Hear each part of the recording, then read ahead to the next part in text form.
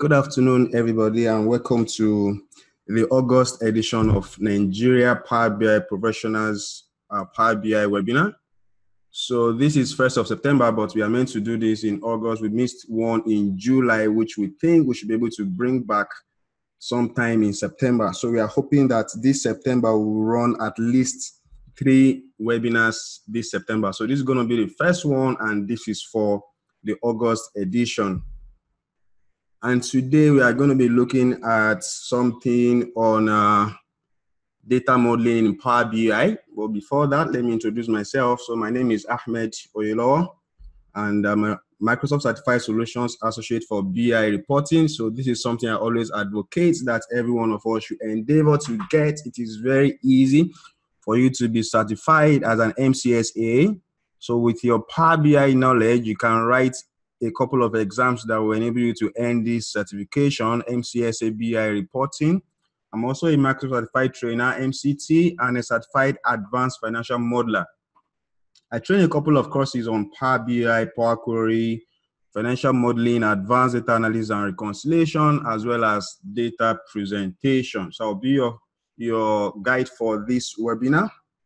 So what are we going to learn in this webinar, which I hope is not going to take us more than 1 hour. So we'll learn how to build a Power BI data model. So that is the main subject for this webinar. And in this webinar, we'll be understanding what a Power BI data model is and why we really need one. Is there a need for a data model, or should we just connect to a data set and continue to build our data analysis on that?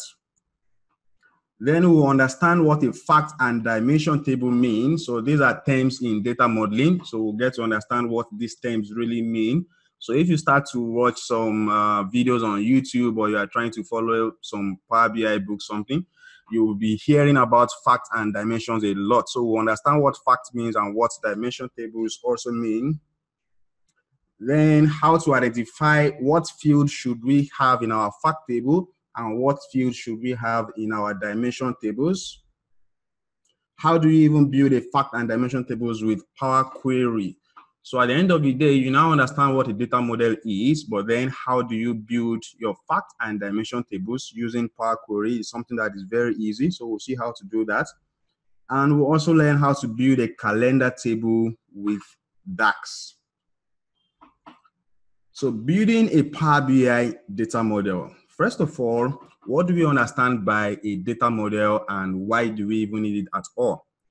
So a data model is simply when you organize your data tables, your data into various tables based on groupings and relationships. And the main reason why you are doing this is to reduce redundancy and optimize efficiency. In a short while, I'll be sharing a screen with you to explain what this really means in details. But just have it at the back of your mind that when you are building a data model, what you are simply doing is you will have multiple tables. So even if your data source is a single table, you should be expected to break it down into multiple tables based on groupings and relationships that exist within that data. And you are doing this simply to reduce redundancy and to optimize efficiency of your Power BI file or whatever you are publishing. So I'm going to be looking at steps that you need to take to build a Power BI data model. So we have said that a Power BI data model is basically splitting your table into various tables. And what you are going to be splitting into is basically 2 types of tables. And these 2 types of tables are called the fact tables and the dimension tables. But before I go into the steps into breaking this down, I would like to share a separate screen with you where I will be showing you what we are trying to explain.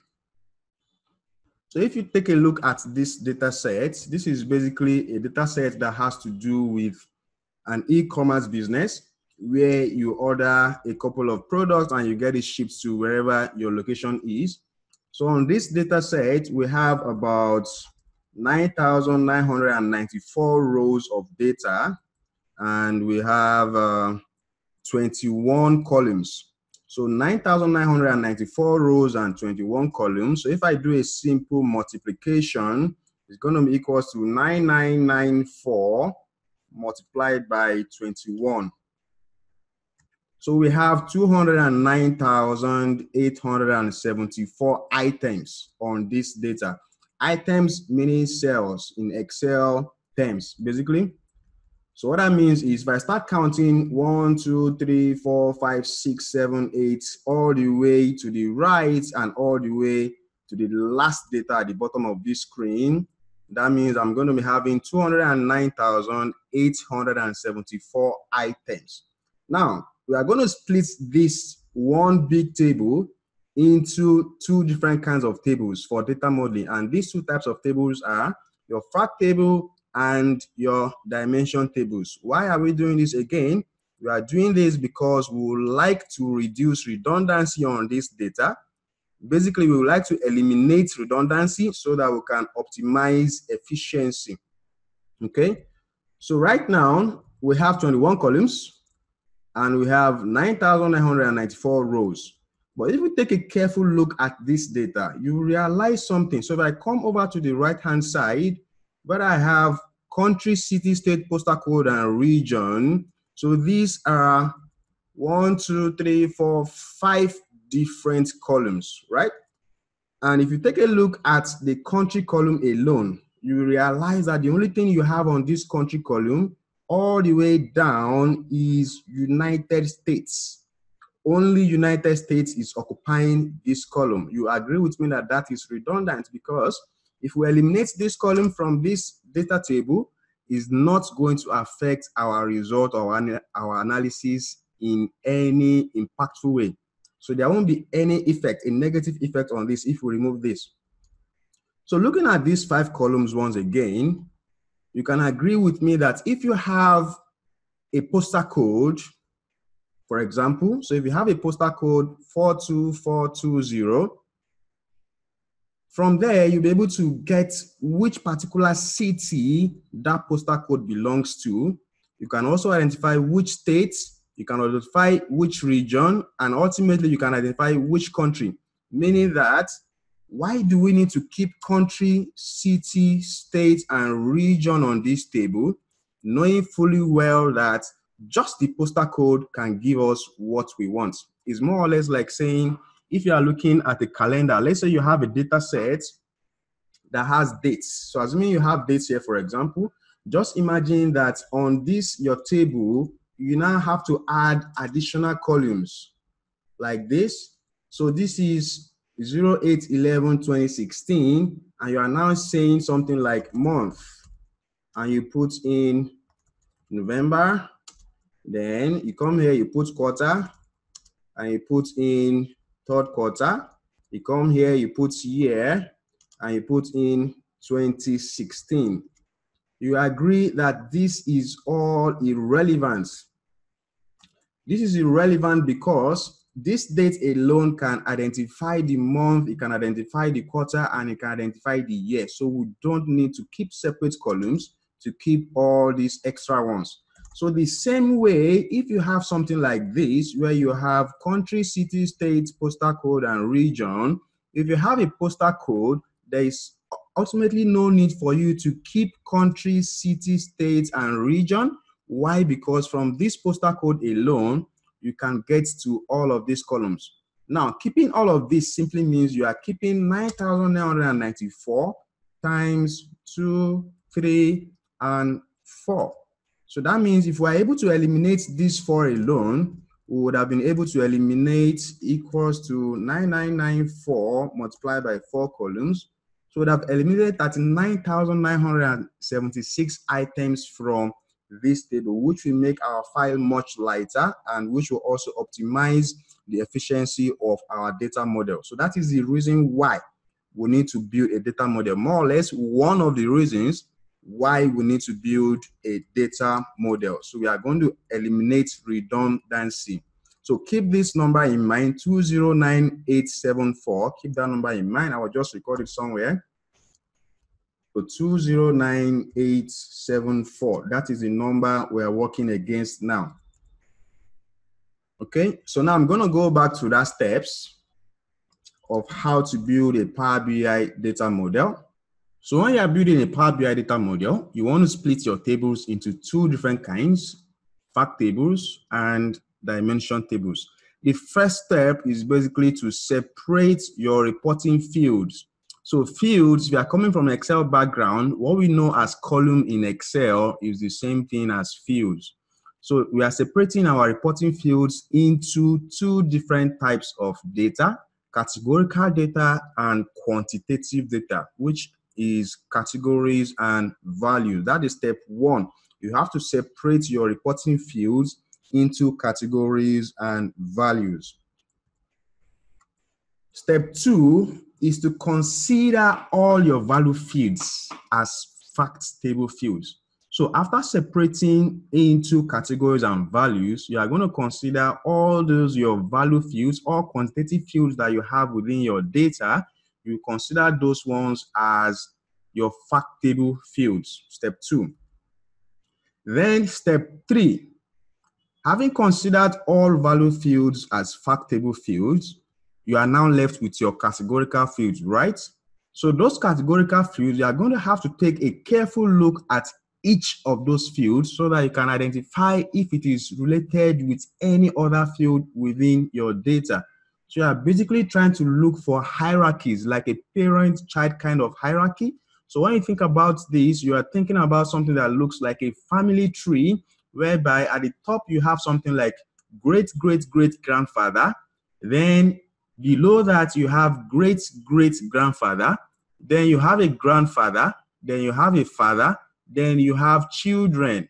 So that is like a family tree. This is something you'll be looking out for in your data. So you look at each of the fields and try to figure out if in any way it has a relationship with any other field within that table. That is you looking for hierarchies. So when you do that, then you should now consider all of those categorical fields that doesn't have any relationship with any other field. You will take those as fact table fields. While those ones that have relationship with other columns, you will take those as dimension tables. I'm going to show you what this is all about. Then step four, after step three, you have dimension tables already and you have your fact tables already. So you have fields that make up dimension and you have fields that make up your fact table. So step four is now for you to identify what is the smallest unit within each of those dimensions. So the smallest unit within each of the dimensions, like the family tree I talked about, the smallest unit is going to be the last child that doesn't have a child, basically. So the last child that doesn't have a child will be the smallest. So the great-great-great-grandfather has given birth to the great-great-grandfather.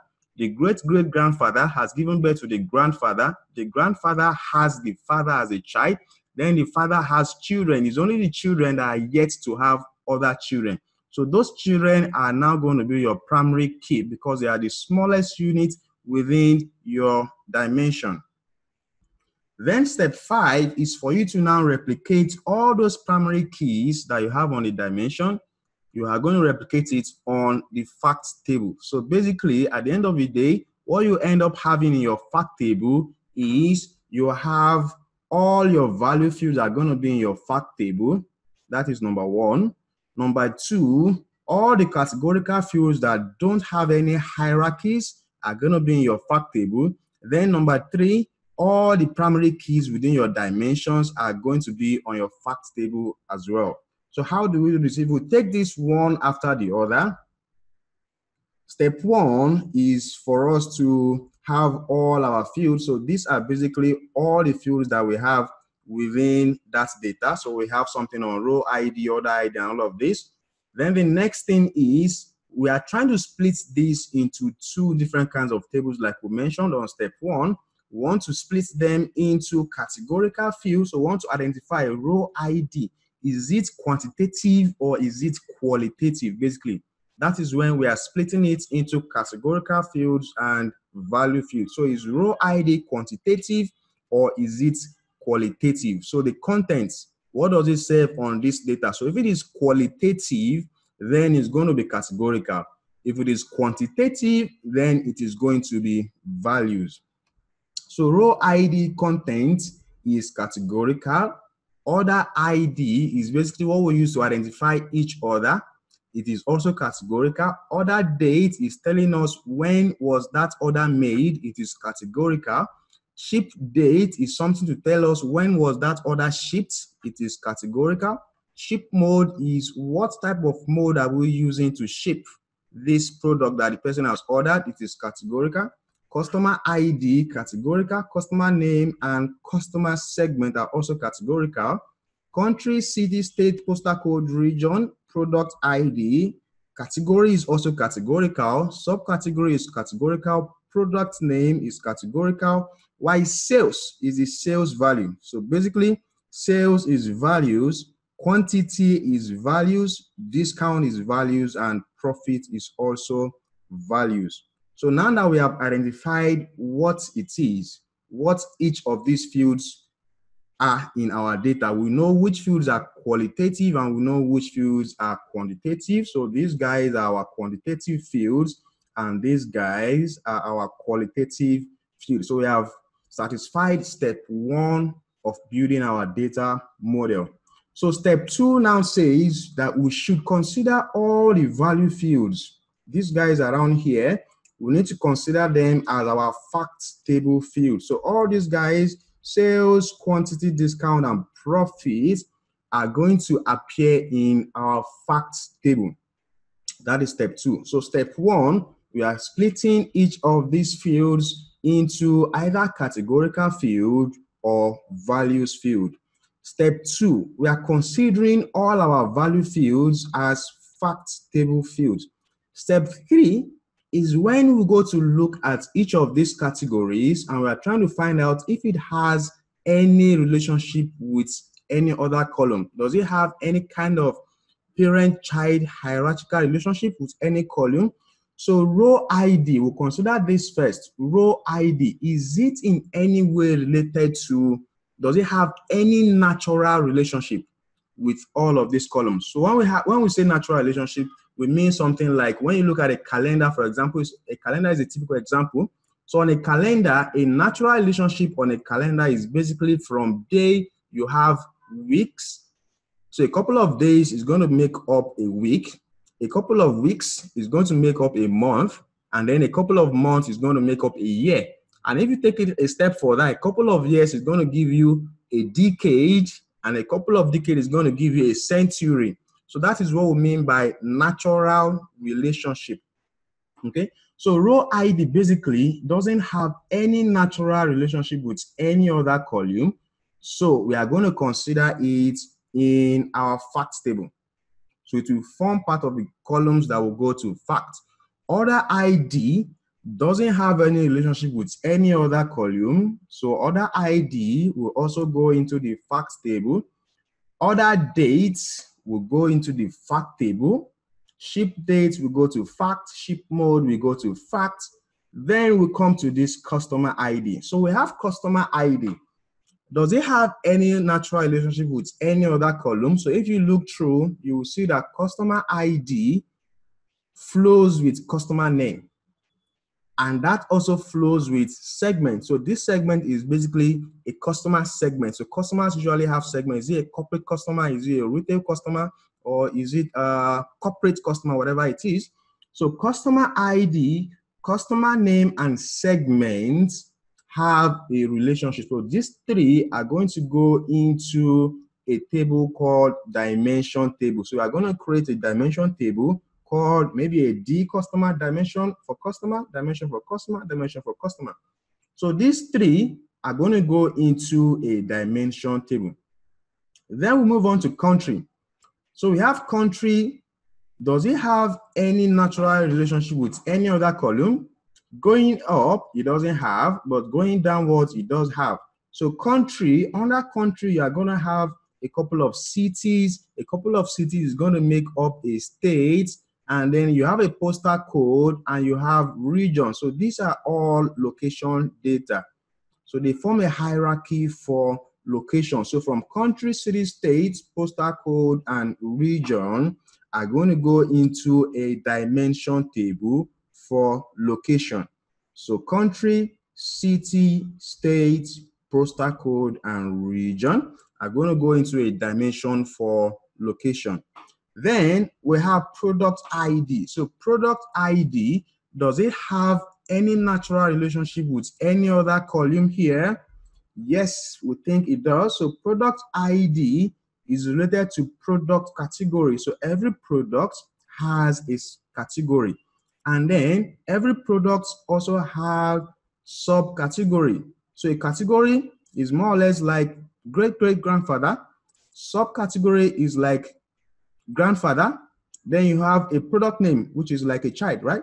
So product ID, category, subcategory, and product name are going to go into a dimension for product because they have a relationship.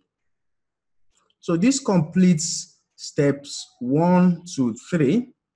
So on step 1, we're able to classify each of these fields into categorical fields or value fields.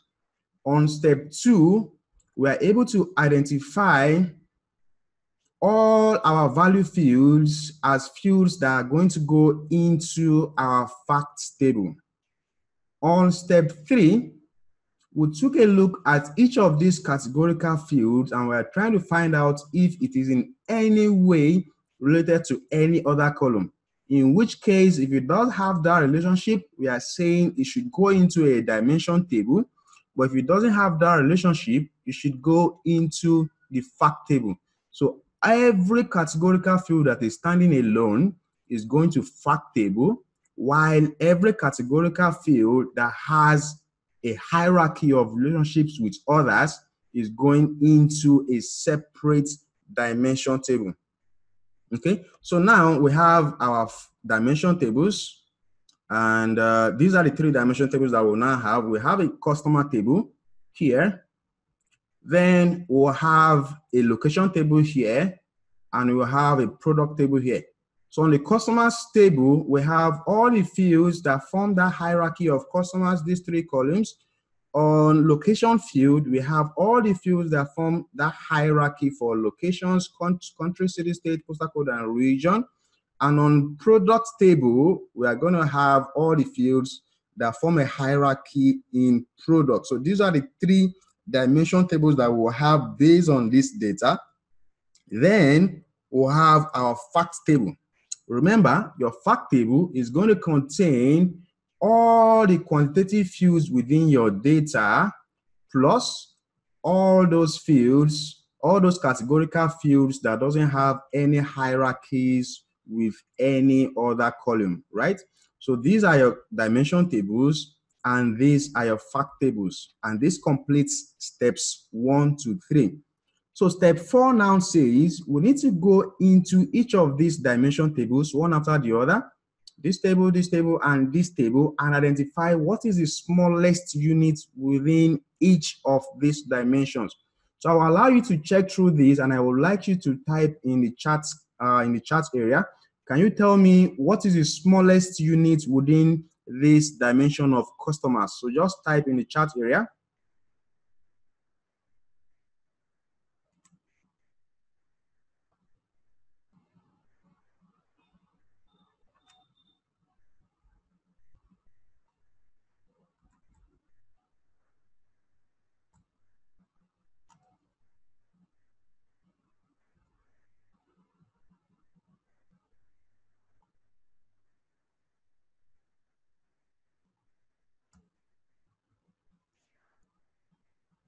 So most people say postal code, but I'm asking about the customers table now. So on the customers table, what is the smallest unit on the customers table?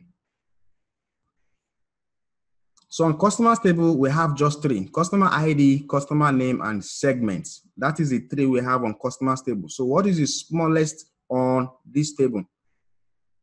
So the smallest on this table really can either be the customer ID or the customer name, but it's safe for us to say it is the customer ID.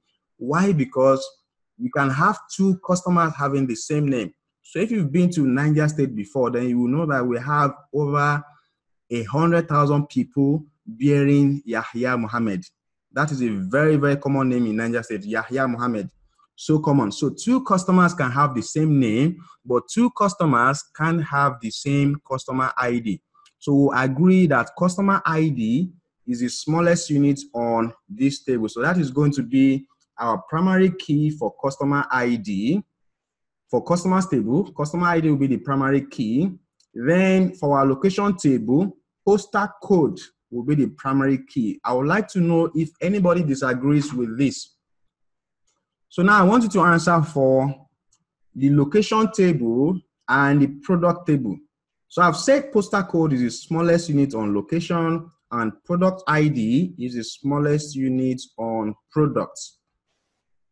So am I right or wrong? Right or wrong?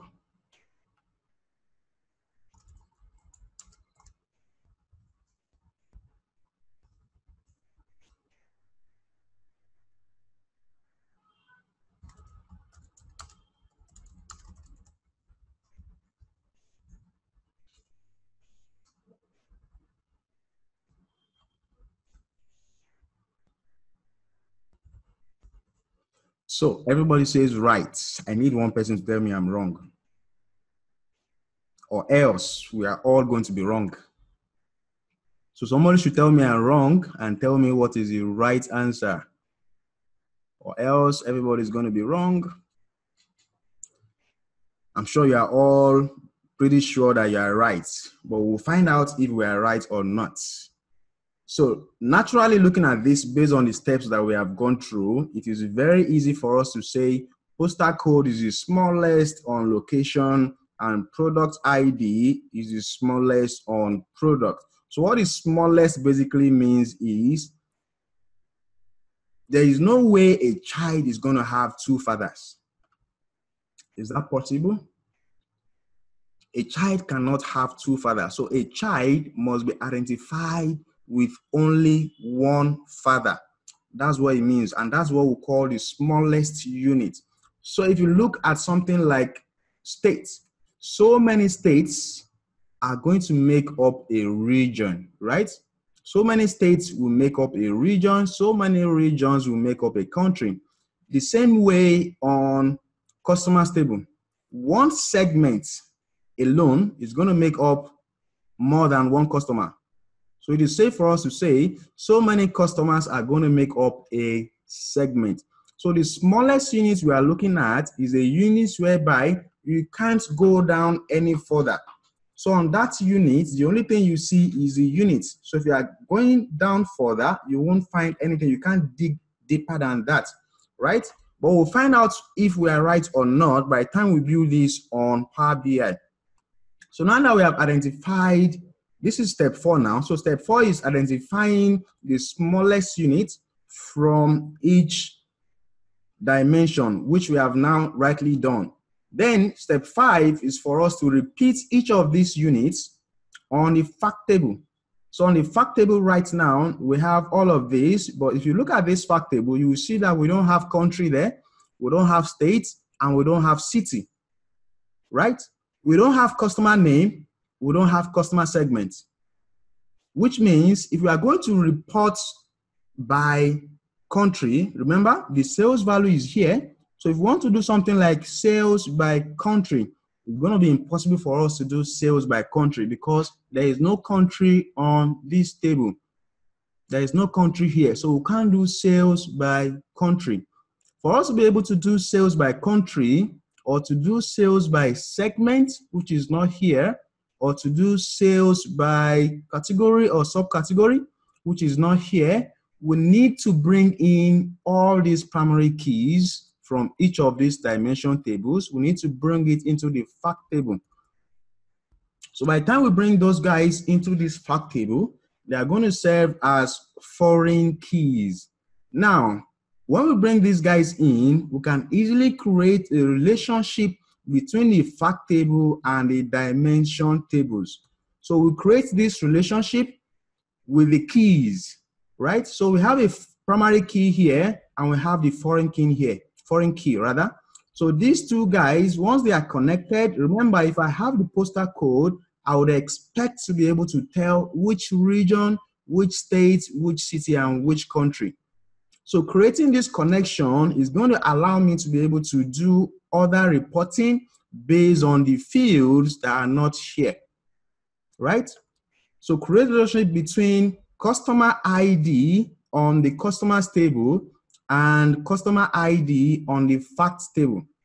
Going by this, I can now do a reporting that can give me something by segment. Remember, so many customers are making up the segment. So if I can get access to the customer ID already has a name and it has a segment we have classified the customer as. So based on this relationship, I can easily do reporting by customer name and segment. The same way, product ID. By the time I link product ID from my fact table, which is a foreign key here, to the product ID on the dimension table with the primary key, now I can report something on category because product IDs is going to scale up to give me a product ID is going to go up to give me a particular category or subcategory of product name. So this is going to complete your steps for building a Power BI data model. Now it is very important that you need to do this on paper before you move into Power BI.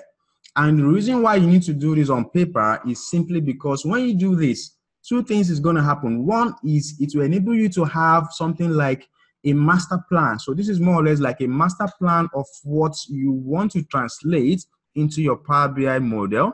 And the second reason, which I find more important, is this allows you to understand your data better. So looking at this now, if you have to work with a client's data, for example, so if you are working with your own data, you most likely understand all those relationships. But if you are working with a client's data, that's someone else's data, this will help you a lot in understanding the person's data set. So now that we have completed all these guys, let's see how we'll be able to translate this into a Power BI. So we'll see how can we build this breakup, this whole breakup, fact, dimension, and all of this, how can we break it down in Power Query? So I'm going to share a separate screen now with a Power BI file.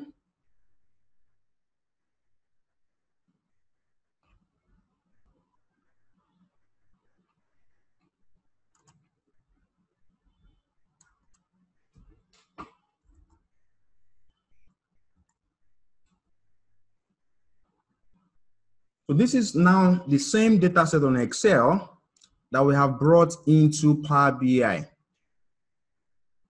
So let me know if you can see my Power BI screen. So just type yes on the chat area. So I'll be sure you can see this screen.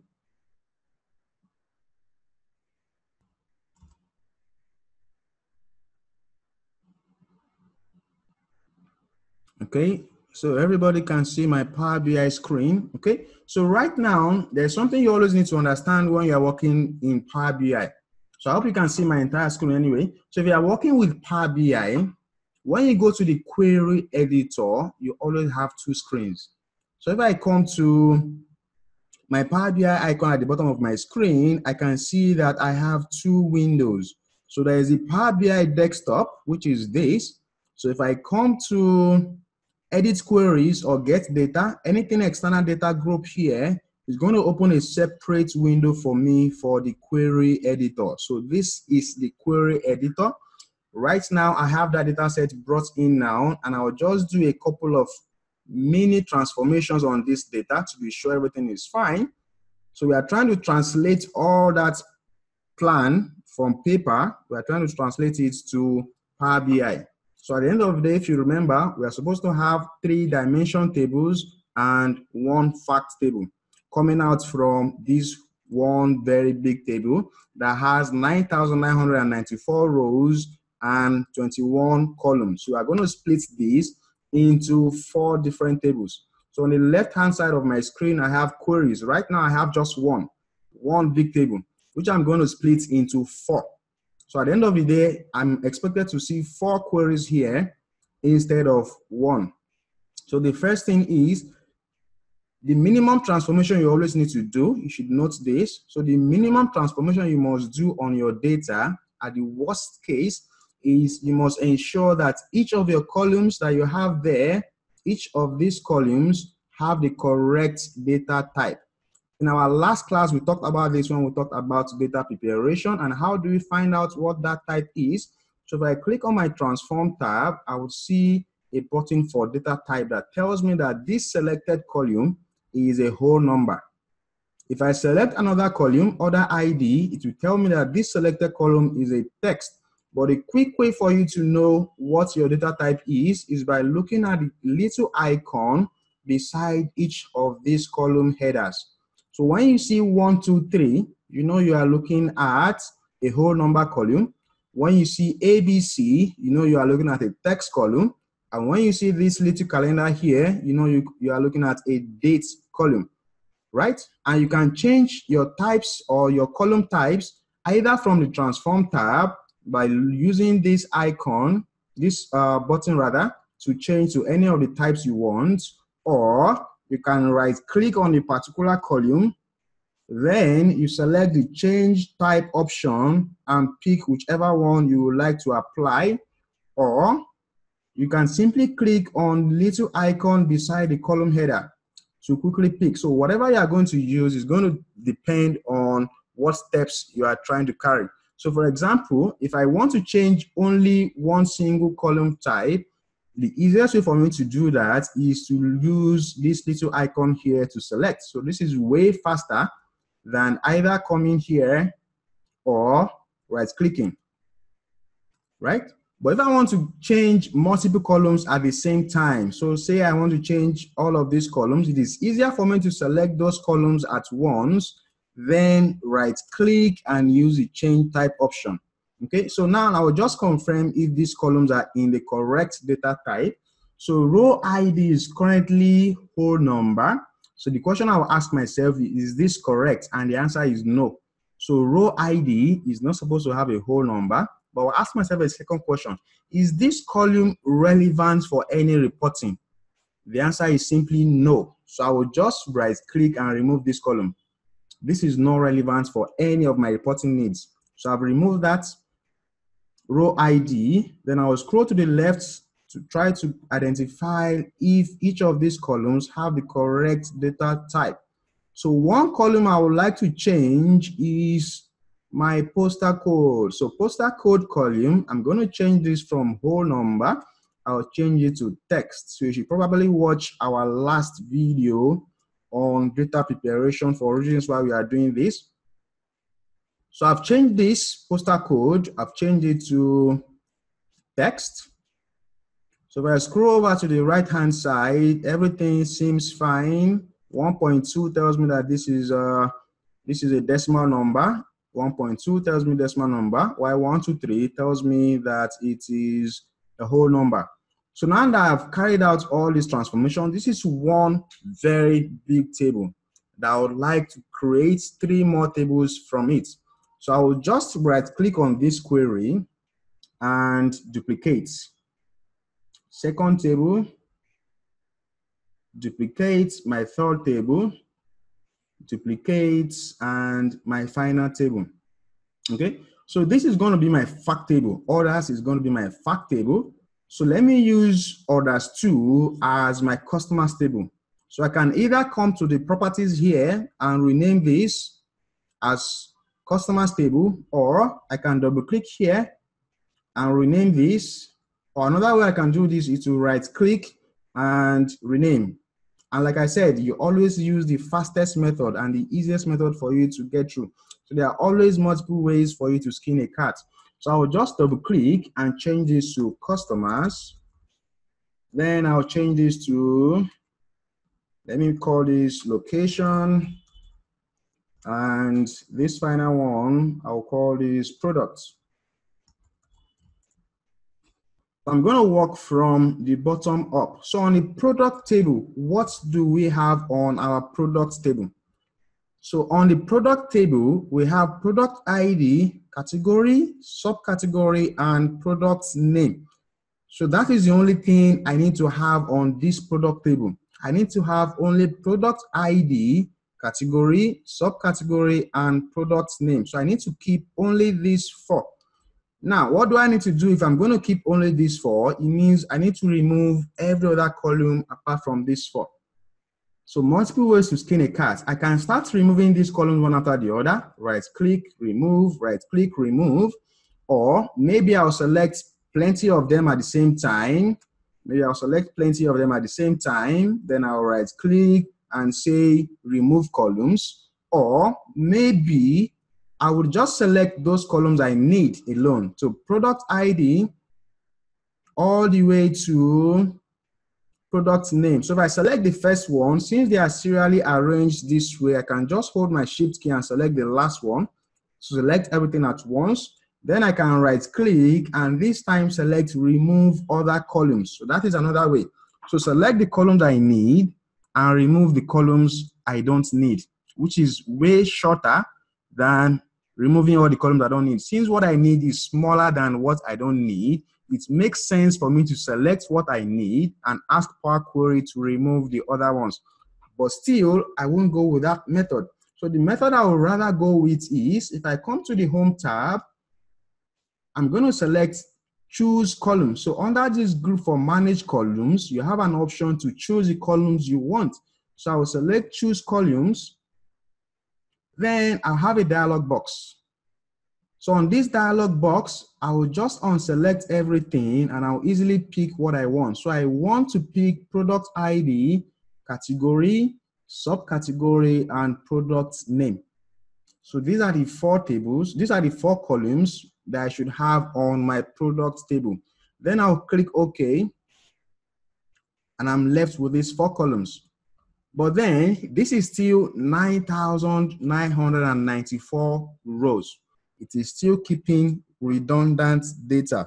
So this is all the products we have in this organization. Each product ID already has a name. Each product ID already has a category and it already has a subcategory. But this is coming from my main transaction data. So if I want to keep a master list of all my products, what I simply need to do is make sure I don't have duplicates. Remember, this is coming from my transaction table here, where we have different transactions for different dates, going all the way to 9,994 rows. And peradventure, maybe it's just 20 products I have.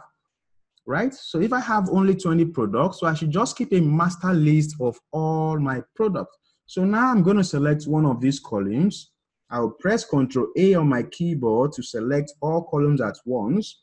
Then I'll right click and select remove duplicates.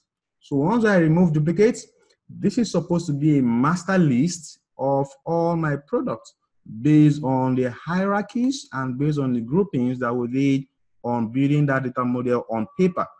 So I'll go to my location table now and repeat the same thing on products for location. So the first thing is, what do I have on my product table? So my product table, on my location table, I have country, city, state, postal code, and region. That is 1, 2, 3, 4, 5 columns. Country, city, state, postal code, and region. So on the Home tab, I'm going to select Choose Columns. Then I want to unselect everything and pick what I want. And what I want is country, city, state, postal code, and region. Then I'll hit OK. These are the 5 columns. I'll select the first one, press Ctrl A, right click, and remove duplicates. So this is a master list of my location. Master list for location. So if you have an organization, for example, where you have branches, so on your main transactional table, you are going to be having everything concerning that transaction, including all details of the location. But then in our fact table, we are going to eliminate everything except the key that leads us to the remaining columns. Right? So once we remove duplicates here, we have a master list of all our locations. Then I'll go to the customers table and go to the Home tab, choose columns. On choose columns, I will select everything Then I'll pick customer ID, customer name, and segment. Click OK. Select one of the columns. Press Ctrl A to select all. Right click and remove duplicates. So this is now a master list of all my customers, and I'm done with creating my dimension tables. So what I need to create now is my fact table. So this is my fact table, which is the orders table. And remember, on the orders table, which is my facts, row ID we have eliminated. We need to keep order ID.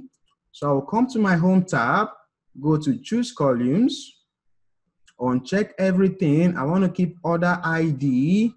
I need to keep order date. So I'll check order date. I need to keep ship date, ship mode. So I'll keep ship date and ship mode.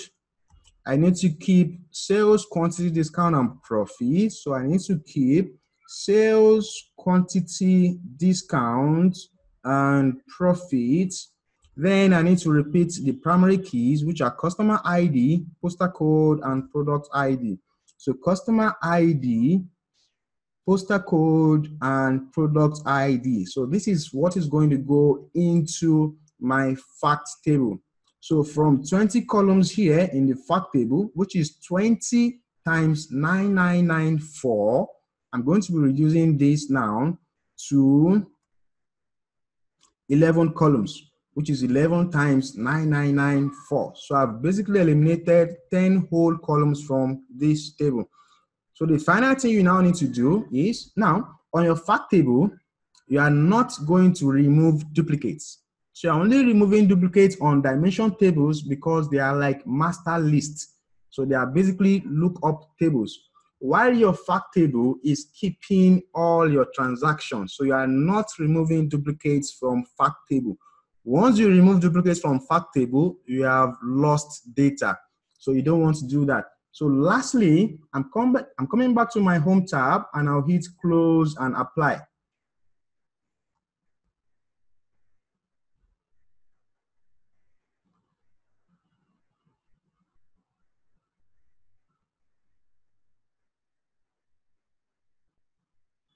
So while this is loading, I want you to think about this. So now that we have created our fact tables and we have created our dimension tables, the next thing we need to do is to create that join between the fact tables and the dimension tables. And you know what we are going to use to do that? Using those keys, primary key to foreign key, primary key to foreign key. So if I come to my model view now in Power BI, you will see that my customers table has been correctly linked to my orders table using the customer ID. So the customer ID, which was our key here, this is the primary key, this is the primary key, has been correctly linked on Power BI. What has not been linked is my location table as well as my product table. So when you load your data, depending on the settings on your Power BI, it is possible for it to automatically detect relationships. So now it is smart enough to detect this relationship. How come it's unable to detect the relationship to location and product? So maybe we need to manually create that, right?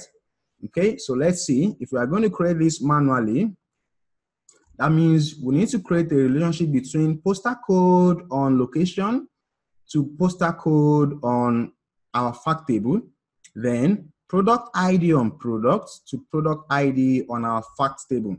So let's try that. So postal code. So if I create a line just by dragging this postal code out here and placing it on this postal code here, I should get this line. Naturally, that is what I expect. But if I do this, guess what happens? I have an error. So this relationship has cardinality, many to many, blah, blah, blah, blah. So what this is basically saying is this. Selecting postal code as our smallest unit is wrong, because the smallest unit is meant to be a unit whereby you can't a child should not have two fathers. That is basically what it means. A child should not have two fathers. Think about it like that, which means if you see anything like, let's say, Marina. If you see Marina, then you should be able to tell that Marina is in Lagos. On no occasion should you record Marina and find another Marina in Ibadan or Abuja. That means something is wrong. Marina cannot be your smallest unit in that case. Okay, so we need to trace this error. We need to trace this error, but if you think about it, we think we are absolutely right. Postal code is very small. It should be the smallest unit. So what is wrong? So we have to trace this error. So the same thing happens on the product table. So we have said product ID is the smallest unit, which naturally should be. So if I drag product ID from here and I place it on this product ID, I'll basically have the same error. So we have a problem on our hands, and this is always very common. So we need to know how do we treat this kind of problem. So what I'll do is I'll go back to my edit query and try to find out why. So the smallest unit is always unique, which means it can only trace, is more or less like a key or a door, basically. So a key should only open one door, right? A key should only open one door. So the smallest unit is a key and it's meant to open just one door. So when it is opening two doors, then there is a problem. That means it is no longer unique. So if I come to my location table, we said postal code is the smallest and it should be unique. Let's find out what is happening. So if I want to see this, I can use Power Query to help me detect this, whether it is unique or not. So I'll select the postal code column. On the Home tab, I will come to this button for Keep Rows. So if I click on the drop down for Keep Rows, I will select Keep Duplicates. So if there is no duplicates, then it will tell me no duplicates, empty table. But if there's a duplicate, it will keep all those duplicates for me. So I'll click on Keep Duplicates. And you can see that I have an extra step here, right? So keep duplicates. The postal code 92024 is giving me California as a state, but it's also giving me two different cities. So this same postal code is the same for two different cities. One child has many fathers, or one key opening different doors. So this is not unique, and we can use this to create that relationship. And this is also really common in real life. So think about it. So if you have to create a table, maybe you have a data set coming from various countries in the world, and that data set has locations up to the city level. So you think about it, in your data, you have Nigeria, you have Brazil, and you have Portugal, which means you also have cities for Nigeria, Brazil, and Portugal. And somewhere in that your data, you have Lagos. So at the end of the day, if Lagos, which is the city, is the smallest unit within that data set, and you create a dimension for locations, you will have a problem using city as your unique key, as your primary key. Because now the same Lagos is also in Brazil, the same Lagos is in Portugal, and the same Lagos is in Nigeria. So naturally, what you need to do is, since it is the smallest unit that you think it should be naturally, so the next thing you need to do is go for the second smallest unit and join the two together. So that will create a unique column for you. So instead of using ordinary Lagos as your key, if you combine the Lagos and the country together, then you have a unique key. So instead of Lagos, identifying three different countries, you can have Lagos, Nigeria, Lagos, Brazil, and Lagos, Portugal as your unique keys. And that will make sense because there can only be one Lagos, Nigeria in Nigeria. But Lagos alone can be in two other countries at least, okay? So I'm just going to delete this last step, kept duplicates, because I only use this to investigate why we have that duplicate. So I'll delete this step. and I will try to create a join between this postal code and city. So I will just select postal code first, then I'll hold my control key and select city. Then I'm going to click on the add column tab. So really there are multiple ways for you to merge columns, but they all have different implications. So naturally, if I select these two like this, and I right click here, then I select merge columns, because naturally, anytime you are doing an operation on a column, the best bet for you to find the transformation you need is to right click. But the problem is this: when I right click like this, by selecting the two columns I need and I click merge columns, it's going to eliminate the original columns and just give me one new column that's a combination of the two. I don't want to do that. Remember, at the end of the day, I still want to report by city, not necessarily a join of the two, right? So I won't use this option. So the option I will use is select postal code, hold control, select city. Then I'll come to the add column tab and I'll select this merge columns, right? So come to the add column tab and select merge columns. My separator, I can use a comma as separator, and the new column name, I will just call this location key. So location key, I'll hit OK. Then I have an extra column that is a combination of city and postal code. Now in Power Query, the order in which you select those two really matters. So if you had selected city first before postal code, the join I will have is city, postal code.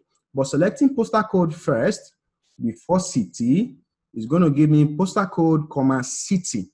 So now that this is my key now that I will use, remember, I need to repeat this same key on the fact table. But let me hold on to that first. But I know I have something to do on the fact table. I need to create a location key on fact table. So I keep that in my left hand. Then I'll go to the product table. Now, it might seem funny that a single product ID should have a different name. But in reality, this is very, very possible. Now, in case of a pharmaceutical company, for example, where they have their product IDs, which is basically for each of the drugs that they make, it is possible that a particular drug with a particular product ID has been given to a separate company to manufacture. So it retains the same product ID, but the name changes, right? So there are real life scenarios like that where the ID is going to remain the same, but the name is going to change. So that is possible in real life. Same ID, but different names. Okay, so in this case, it is very similar to what we had in location. So all we need to do is join product ID and product name to create a unique key. So I'm going to select product ID column, hold my control key and select product name. I'll make sure I click the add column tab, then I'll select merge columns. So my separator is comma, and this I'll call product key. Click OK. I need to repeat these two steps on the fact table. So I'm going to come back to my fact table, which is the orders. Now I have postal code, which I need to join with city. Unfortunately, I have removed city. I have product ID, which I need to join with product name. Unfortunately, I have removed product name. So what do I need to do? I need to reverse that step, right? So typically, you want to think about deleting this step outrightly and then reselecting the actual things you need.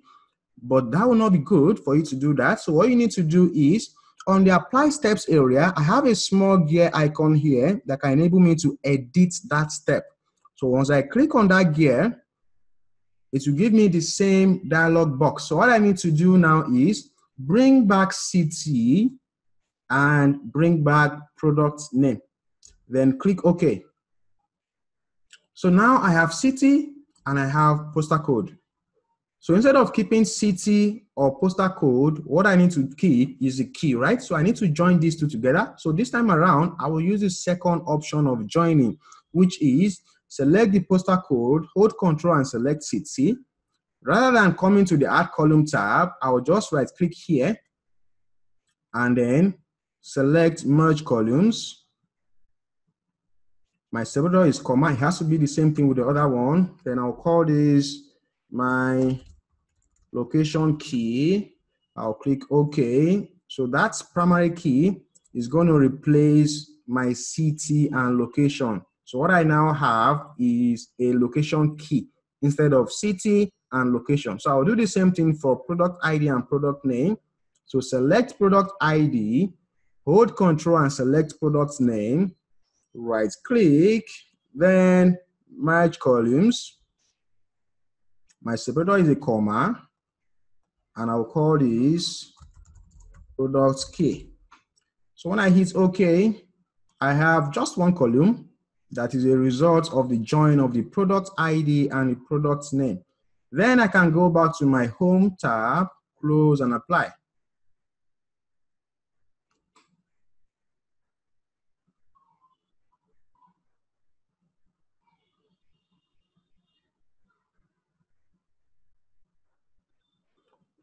So now you can see that detection is now finally working. So to confirm what you are actually connecting to, you have to click on the line. So if I click on this line, it will show me that customer ID is connecting to customer ID, which is correct. Click on this line, location key is connecting to location key, correct. Then product key is connecting to product key. So the last thing you need to do is you have to test this.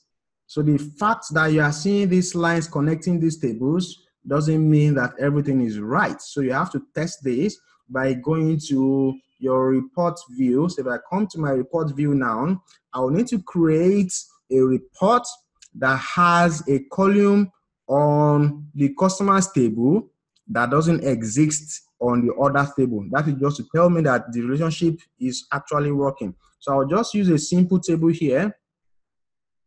And then I'm going to bring segments. And then I'll go to my orders table and I'll bring in sales.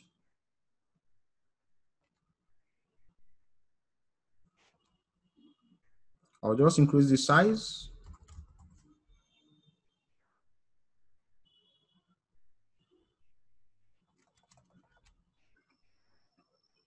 So if this works correctly, if I'm able to get different sales amounts for different segments, that means I have created a valid connection, right? So I'll do the same thing for another field from location and another field for product. So I'll just select this report, Control C, Control V, drag this one out. Then I'll replace this segment here. I'm going to replace that with something from location. Let me bring in region. If I'm able to get different sales amounts for different regions, that means that connection is correct. Control V. And I need to do the same thing for the product table. So remove segment here and replace it with category. So now this is all correct. And we have a working data model. Now let's quickly confirm something. Can anyone remember the number of items we said we had from the original table? Let me see who has a very sharp memory. Can anybody remember? Just type in the comment box.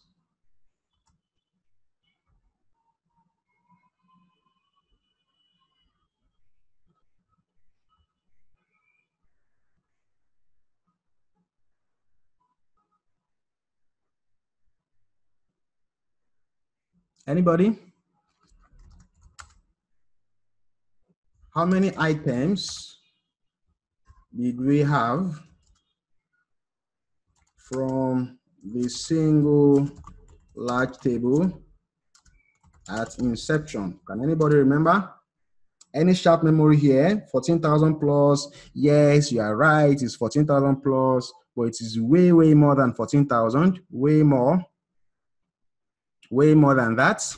Okay, so I will just show you. So this is what we had. Can you see this? We had 209,874 items from that large table.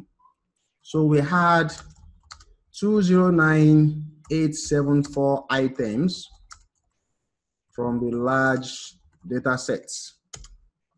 So 209,874, which is a function of all the columns or fields multiplied by all the rows. So all those columns multiplied by all those rows gave us 209,874 from a single very large table. Now that we have drawn up a data model, let's find out what we have been able to reduce that to. So I'm going to start from the orders table. So on the orders table, we have 1, 2, 3, 4, 5, 6, 7, 8, 9, 10, 11 columns. So we have 11 columns and 9994 rows. So you see that at the bottom of the page. So 11 columns and 9994 rows. So 11 columns and 9994 rows. This is what we have on the orders table, right? Then on product table, we have 1, 2, 3, 4, 5 columns and 1894 rows. So at the bottom, you see 1894 rows here. So on products, we have 5 columns and 1894 rows. Then we'll go to location.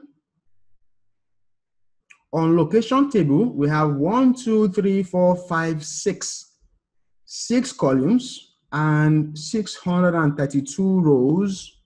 So on location table, we have 6 columns and 632 rows. And finally, on customers table. So on customers table, we have 1, 2, 3 columns and 793 rows. So on customers, we have 3 columns and 793 rows. Okay, so multiply columns and rows. I will get equals to this multiplied by that. So this is the total items. And when I sum this all up, then I have 125,575 items, meaning that I've been able to reduce the items on this data by this amount. And that amounts to how many percent? 40%. So technically, I have optimized the efficiency somehow by up to around 40%, which means 40% of the data we had here were redundant. 40% of the data were redundant because right now, despite eliminating all those 40% of data from the original data set, I can still do a reporting by anything I want. I can still report by all the fields without having issues. And that is the ultimate essence of building a Power BI data model.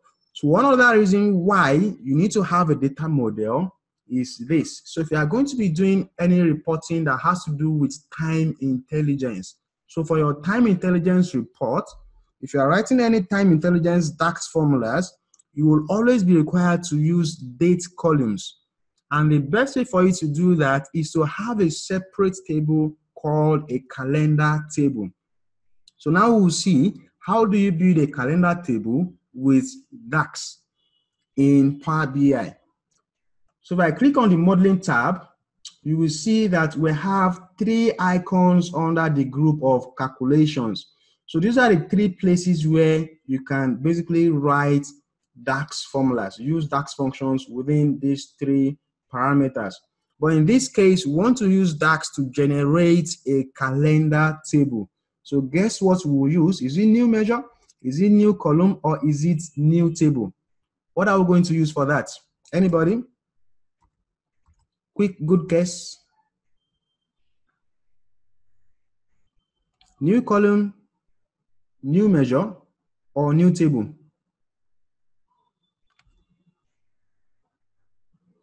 New measure. Somebody says new measure. I'm trying to generate a dimension table for calendar that will just have a list of dates. And I want to use DAX to do that. I'm not going to use new measure. I'm not going to use new column. I will use new table. New table because I need that function to help me create a table that has a list of dates. Okay, so I'm going to click on new table. Every DAX formula you write must always have a name. Whether you are writing on a new table, a new column, or a new measure. So this case, I'm going to call this, I'll change this from table equals to, I will change this to calendar because I want to call my table a calendar table. So calendar equals to, now I need a DAX function that can help me automatically look at my data set in this Power BI file and give me a list of dates. And that function is calendar auto. So the calendar auto function. So one of the reasons why you need this is when you start writing DAX formulas, if you use any DAX function that requires a date argument, that function, that date argument required will need you to put a date, we need you to supply a column that has continuous dates, basically. So continuous dates meaning that the date column must not skip any dates. Now, if you think about it, naturally, it is possible that within your transaction table where you have a date column, there are certain days where you don't have any single transaction. Or maybe there will be certain dates where you may not have a single transaction. But guess what? If you need to supply that column, your dates column in any DAX function, dates in DAX expect you to have continuous dates, but somehow they call it contiguous dates. I don't know what that means, but my translation of it is you need to have continuous dates, which means you must have a list of dates without skipping any dates. Okay, so that function I'm going to use is called calendar auto. So calendar auto is a function that will help me generate a list of dates automatically by looking at my data model. Now in DAX, which we are going to treat next month or in our next class, anytime you see a function that has square bracket as an argument, what that means is it is an optional argument. Optional in the sense that if I don't use this argument, if I don't supply this argument, so calendar auto wants me to supply fiscal year end month. If I don't use this argument and I just close my bracket, everything is expected to work fine. But what that argument actually wants is this. Now, when I use calendar auto will basically go into my data and give me a list of dates from 1st of January of the first dates in my data, of the first year in my data. So if my data start from June, for example, when I use calendar auto, let's say June 2019 is my first data, and my last data is, let's say, January 2020. So my data spans from June 2019 to January 2020. When I use calendar auto will give me a list of dates from 1st January 2019 to 31st December 2020. That is when I don't use this argument for fiscal year end month. So calendar auto will always give you a list of dates from the first day of the first year of a calendar of your table to the last day of the last year of your table. But if I supply an argument here, say 03 or 04, so 03 meaning that my year ends in March, right? So if my year ends in March, then I won't expect calendar auto to give me a list of dates from 1st January. Rather, it will give me a list of dates from 1st of April 2019 to 31st of March 2020. That is a complete year now. But I will just ignore this argument and close this bracket, press enter. So once I press enter, I would expect to have an additional table here on my fields pane for calendar. So now I have a new table called calendar. And the first thing you should always try to do is, once you use calendar auto of whatever function you use to generate your calendar table, to give you a list of dates, the first thing you should do is make sure you select that dates column. And then under the modeling tab, you see a group for calendars and you have this button for mark as calendar table. So you use that icon, click on this mark as calendar table, and you select that date column as your calendar table date column. So select these dates and click OK. So now, anytime you are writing any function that requires a date argument, you would expect it to work smoothly, right? So if I come to my data view, I would see that on my calendar table, I have a list of dates. So this is just dates. But if I want to report by month, by year, by quarter, or whatever, then I need to create extra columns. So I can click on new column here, and then I will try to create a column for month, year, and quarter. So I'm going to create a column for month equals to, I need a DAX function that will look at this column, look at the items on this column, and just extract only the month for me, right? So that function is called format. So format. So I want to format something. What do I want to format? So I have two arguments on format, value, and the format to apply. So I want to format this column for date, and I want it to give me a particular format, right? So this date column is under my calendar table. So in DAX, you always type the name of the table first, and then you can easily see which column you want, right? So I want to format my calendar date, comma. The format I would like to give it is MMM format, MMM format, right? So MMM is text, which means I need to put it in quotes. So double quotes, I'll type MMM, double quotes, then close my bracket and press enter. So now I have a new column for month, and that column is carrying a format of MMM. So MMM is going to give me a short form of month. I need this because when I'm doing my reporting, what is the essence of having a full January? If everybody understands that JAN stands for January. So it is always better for you to use this format because it will help you manage space better. Okay, but if I wanted to use the full month, all I need to do is make this M 4 M's.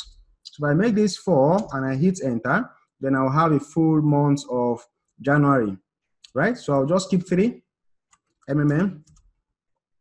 Then I need to create a new column for year and quarter. So what I need to do is copy this whole formula, Control C, create a new column, paste that in, and just change this from month. I'll change this to year. Then I'll change this format to YYYY. So this is the format that will give me year. Then I'll create an extra column for quarter. So new column.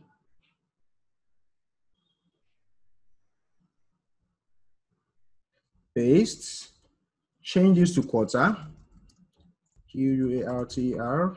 Then I'll change this to Q. So Q is supposed to give me quarter.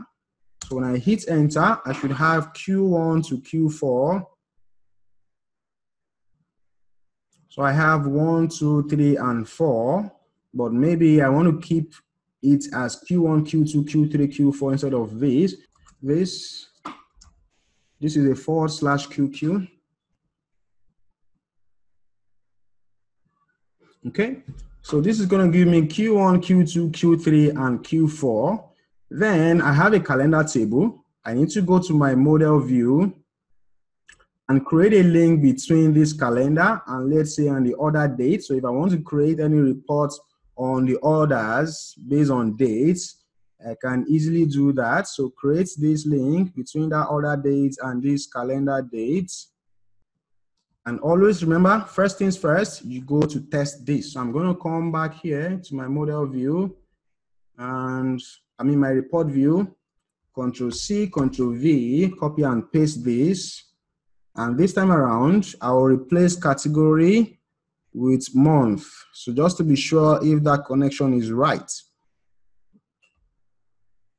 So once I replace with month, you can see that it is correctly reporting different figures for each month.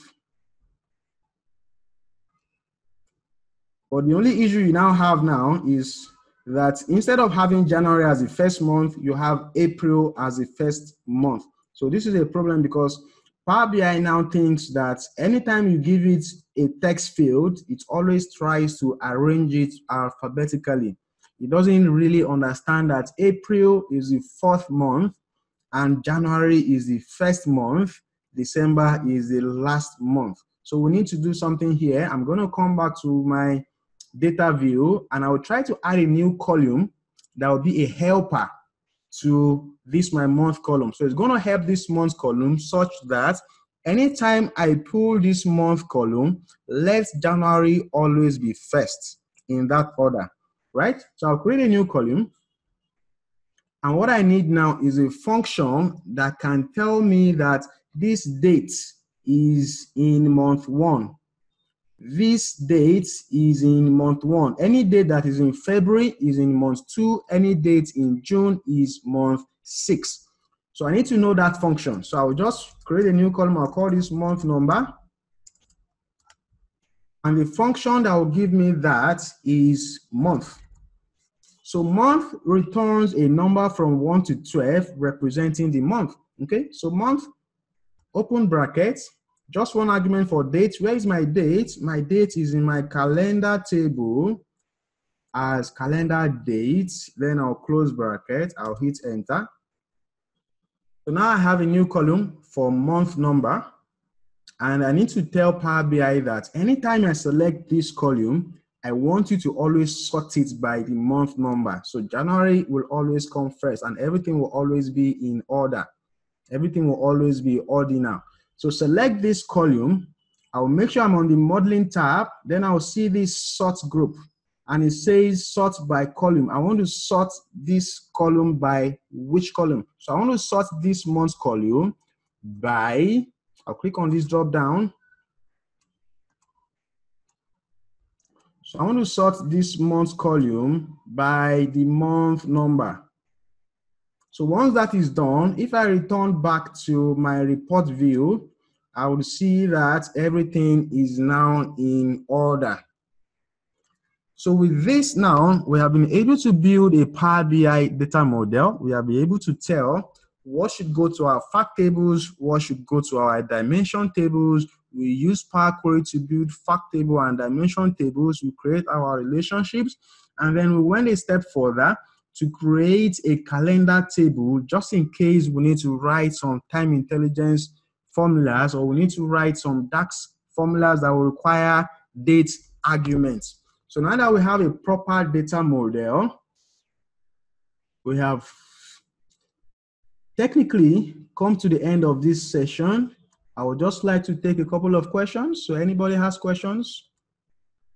So will the recorded and previous one be made available for viewing after today?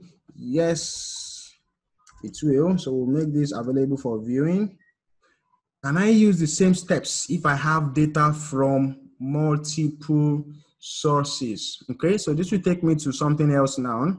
So in some cases, in structured environments where you have a structured relational database or a data warehouse, this can already be done for you. So in most databases that are relational, you already have tables in this format. So you already have your tables separated by their function. So you have dimension tables and you have your fact tables. So in that case, all you need to do is have a connection to each of those tables, then come to Power BI and create your relationships. That is one. The second thing is this: if your data is coming from different sources, so you are saying that what's going to make up your fact table is going to come from different sources. In that case, what you need to do is, first, you make sure that when you are in the query editor, you have combined everything that should make up your data. So the first step we did was in Power Query is we replicated our single data source. We replicated it 3 times. So if your data is coming from different data sources, that is, you are saying that what's going to make up this fact table is going to come from multiple sources. Then make sure that you have it combined in a single query first, and that query that has the complete data is what you now replicate. So your first step is always to combine everything that makes up your data in query, then you replicate. I hope that answers your question. So are we going to make this data set available? Yes, immediately after this webinar, we'll post a link for this data set so you can try it on your own even before you see the video. Even before you are able to watch a replay, try this on your own. It's always better. I will advise that everyone should take a proper look at all the webinars we've taken from the beginning of this series. So starting from an introduction to Power BI Desktop, then we went on to data preparation. Now we have done data modeling, and in next class, we are going to be talking about DAX formulas. So thank you very much and hope to see you again next time.